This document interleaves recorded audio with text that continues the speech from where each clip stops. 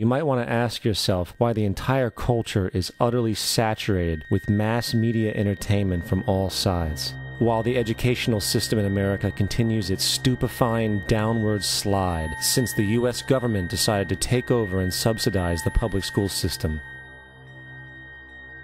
What your government pays for, it gets.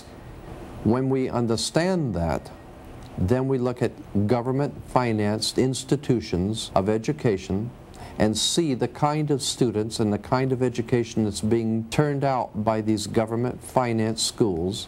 Logic will tell you that if what is being turned out in those schools was not in accord with what the state and the federal government wanted, then it would change it.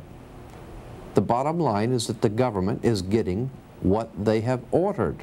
They do not want your children to be educated.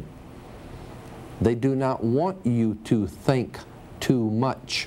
That is why our country and our world has become so proliferated with entertainments, mass media, television shows, amusement parks, drugs, alcohol, and every kind of entertainment to keep the human mind entertained, so that you don't get in the way of important people by doing too much thinking. You had better wake up and understand that there are people who are guiding your life and you don't even know it. We're in a lot of trouble because you people and 62 million other Americans are listening to me right now, because less than 3% of you people read books, because less than 15% of you read newspapers, because the only truth you know is what you get over this tube. Right now, there is an entire generation that never knew anything that didn't come out of this tube. This tube is the gospel, the ultimate revelation.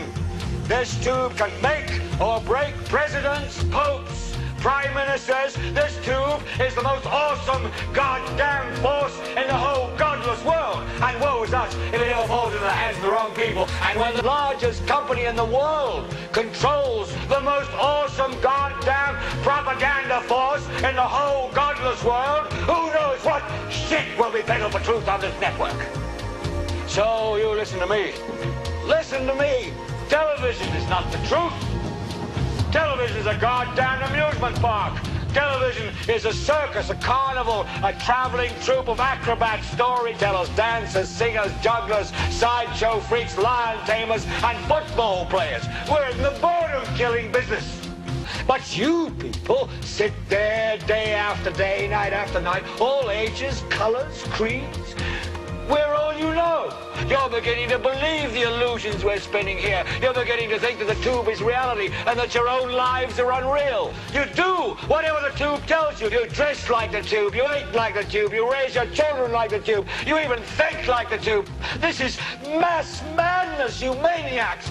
In God's name, you people are the real thing. We are the illusion.